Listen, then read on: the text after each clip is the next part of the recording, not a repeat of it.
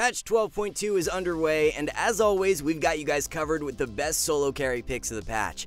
3 champions for each role who our analysts rate the highest for the current state of the solo queue meta. But before we get into it, be sure to check out SkillCapped if you want to truly get better at League of Legends. We're the only service that offers a money-back guarantee if you don't climb at least 5 divisions while actively using our service. We do this because our service really does work, and if it doesn't work for you, you shouldn't pay. Learn more at the end of this video or click the link in the description below. Alright, let's get started. Beating your lane opponent and snowballing the early game is so much more important now to be impactful as a top laner. Teleport nerfs don't allow you to influence the rest of the map early on, so if you want to be useful, winning lane is vital.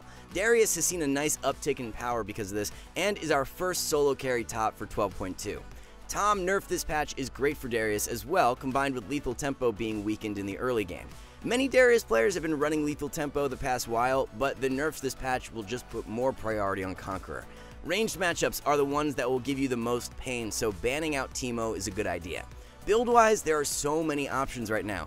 Sterix and Deadmans are the standard second and third purchases, but your Mythic can evolve with each game. Trinity is great into squishies, Stridebreaker against ranged or heavy kiting comps, Gore Drinker into bruisers, and Divine Sunderer versus a few tanks. For runes, grab Conqueror with Triumph, Tenacity, and Last Stand. Bone Plating and Unflinching are the optimal secondaries.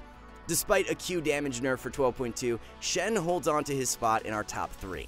Shen is such a valuable pick for the current meta due to his ability to not only win lane, but also influence the map. No other top laner can accomplish both as well as Shen after the teleport nerfs. Shen has been thriving into most lethal tempo abusers like Yone, Irelia, and Jax, so the lethal nerfs only make those matchups better. A lot of Shen's laning strength comes from the ability for him to block autos with W, so banning out a spellcaster like Mordekaiser will be of good value. Definitely make sure to run Ignite instead of Teleport now. Most high elo Shens have swapped over to Ignite, but lower elo Shen players are still running TP. A super interesting new build has popped up, being Frostfire into Demonic Embrace and Thornmail. Xpidu seems to be the player who's popularized the build, but if we're wrong on that, let us know in the comments below. We always want to give credit where it's due. Demonic passive provides you with even more % health damage when using Q. You also convert 2% of your bonus health into ability power, which has great synergy with Frostfire Mythic passive. As for runes, run Grasp with Shield Bash, Second Wind, and Revitalize. Cheap Shot and Ultimate Hunter work best for secondaries. One of the most reliable carry top laners for every single elo is Urgot. In the higher elos, Urgot falls off a bit, but for the lower ranks, he's an absolute monster.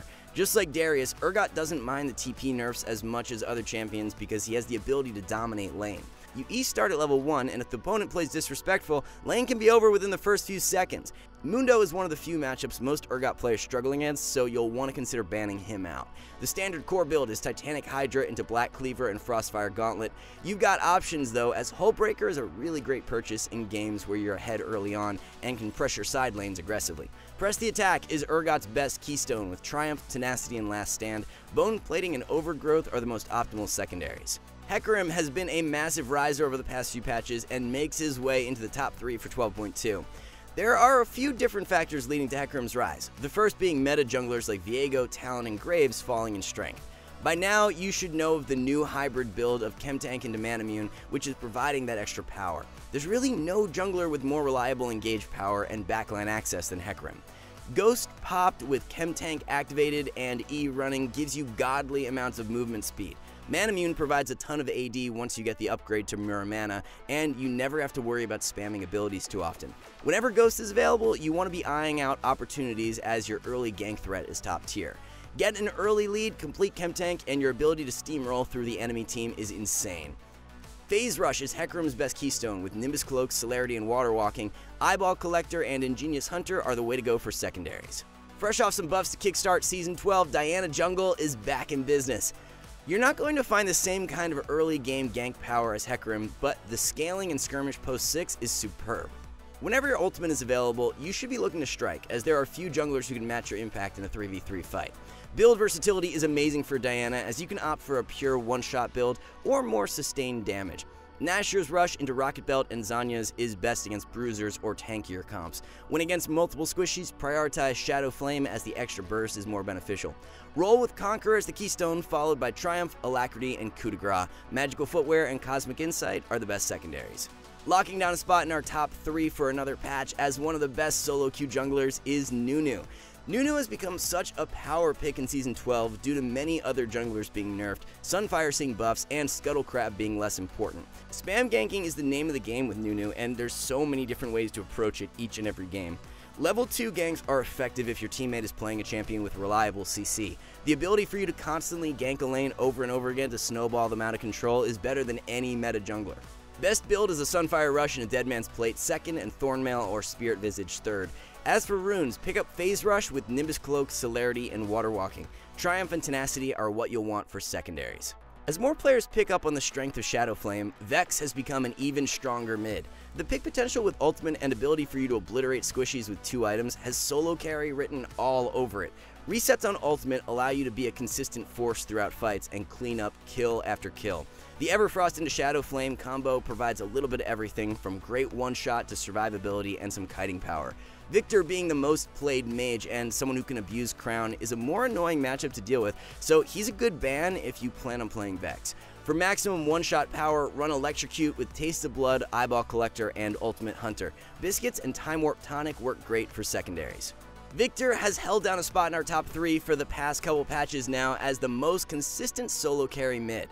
The mage item rework has been amazing for Victor as Crown, Cosmic Drive, and Shadow Flame all benefit the champion immensely. Zed and Kiana nerfs in 12.2 are more than welcome for Victor players as heavy dive assassins can give you some difficulties. We definitely side with the casted and banned for this patch as his play rate remains high and mobility is hard to deal with. Core Victor build is Crown into either Shadow Flame or Cosmic Drive 2nd. If ahead early and against squishies, opt for Shadow Flame first, otherwise Cosmic is a great pickup too. Rune Page is First Strike with Free Boots, Biscuits, and Cosmic Insight. Best secondaries are Mana Flow and Transcendence. More and more players are starting to pick up on Anivia's current strength with her play rate rising patch after patch. Anivia has been a massive winner over the past few weeks with Crown introduction and Archangel buffs. One major flaw for these immobile mages is they're easily caught out and bursted by hard engage. That's no longer as big of an issue thanks to Crown passive, Zanya's, and passive Egg. Surviving that initial onslaught is the key, as Anivia is an absolute beast in extended fights. Much like Victor, the Cassidy matchup is one of the few who's more difficult to manage, so it's wise to remove him from the Rift in Champion Select. Most reliable core build is Crown into Seraph 2nd and Zanya's 3rd. Standard Rune Page is Electrocute with Cheap Shot, Eyeball Collector, and Relentless Hunter. Presence of Mind and Coup de Grace are the go-to secondaries. The most off-meta champ we'll feature in today's video is coming off some major buffs in 12.2.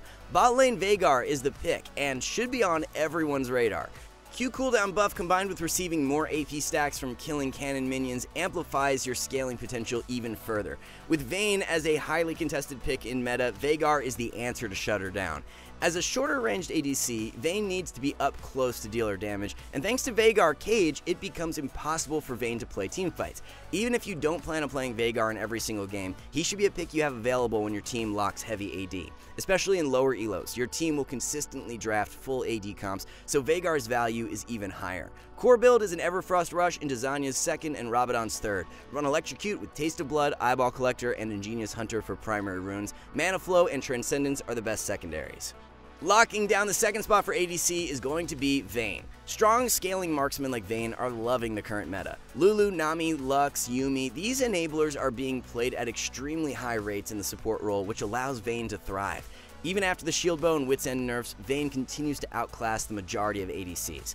There's definitely an argument to be made in swapping Shield Bow for Kraken in games where the enemy lacks heavy burst. Into tanks and lower mobility comps, the value from Kraken will be higher now. A heavier scaling Rune Page is starting to pick up attention recently. You will continue to run Lethal Tempo as the keystone, but secondary runes are where things differ. Instead of running Domination, Resolve is seeing more success. Conditioning and Overgrowth are the 2 runes you'll want to pick up. Jhin held the highest play rate for any ADC in 12.1, and we don't expect that to change for 12.2.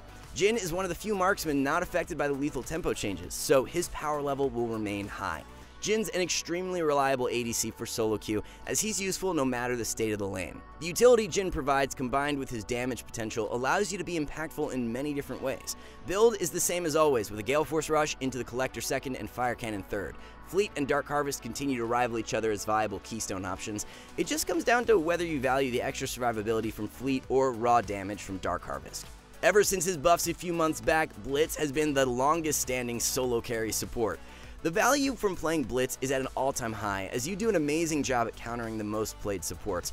Annoying enchanters like Lulu, Soraka, and Nami don't stand a chance against a good Blitz player. Although winning lane is ideal, there are many other ways to be effective on Blitz. With mobility boots and W activated, your gank potential is super strong. Keeping an eye on the map and punishing the enemy mid for overextending is something you should be looking to do every single game.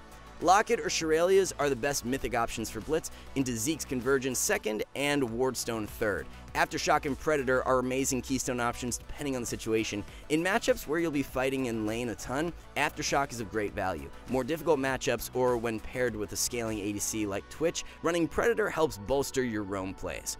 It's really hard to beat Soraka's consistent carry power from the support role in 12.2. If you're able to reach a couple items, there are few who offer more impact throughout skirmishes and teamfights. Soraka used to be pretty exploitable early on due to her squishy nature, but that's just not the case anymore. With Guardian Shield, Bone Plating, and running Barrier or Heal as a secondary summoner, you've got so much durability. As long as you don't fall heavily behind early on, it's happy days for Soraka. Jinx and Vayne, heavily contested in the early ADC meta, is also something Soraka loves to see. Being able to buff up these hyper carries means it's game over 25 minutes onward. Moonstone into Redemption 2nd and Warmog's 3rd is the core build. Summon Aerie is great in matchups where the enemy lacks hard engage, while Guardian will save you from those super aggressive bot lane duos. With Lulu nerfed in 12.2, the priority on Nami will be headed north. Nami is the ultimate lane dominant enchanter, as W and E are so influential for quick trades. Although landing Bubble on a consistent basis is ideal, simply buffing your carry with W and E is all it takes to be effective. Pair Nami with Lucian or Kate, and the ability for you to run away with the early game is super high. Imperial Mandate completion is such a massive spike, as the passive is guaranteed to proc when you activate E. Chemtech Putrefier is slotted in 2nd with Ardent Sensor or Staff of Flowing Water 3rd. Electro is the optimal keystone when you're paired with a strong laning ADC, while Summon Aerie works best in more passive lanes. Alright guys, before we wrap this up, let's tell you a little more about SkillCapped. So, we offer a 5-division rank-up guarantee, and think that's a pretty crazy thing to offer. It's like a gym membership guaranteeing you'll get ripped. Your local gym would go bust if they offered that, right? Not us. We've offered this for years because our service really does work. It works so well, in fact, that we're able to produce by far the largest catalog of premium league guides on the internet. We add over 20 videos a week, with over 1,600 guides curated into over 100 courses no one can compare. We've also sent challenger players into ELO Hell 714 times and counting, where they commentate how to carry live. They also respond to all questions asked. Sign up today for as little as $4.99 a month if you are serious about improving. So, those are the 3 best solo carry champions to abuse for all roles in patch 12.2. Thank you guys so much for watching, and we'll see you back soon.